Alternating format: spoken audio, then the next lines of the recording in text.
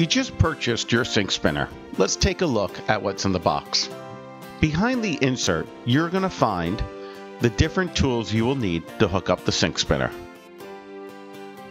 I just removed everything from the back of our box. We have the aerator removal tool. This is designed to take out your existing aerator from your faucet. We have the sink spinner as it came in the box.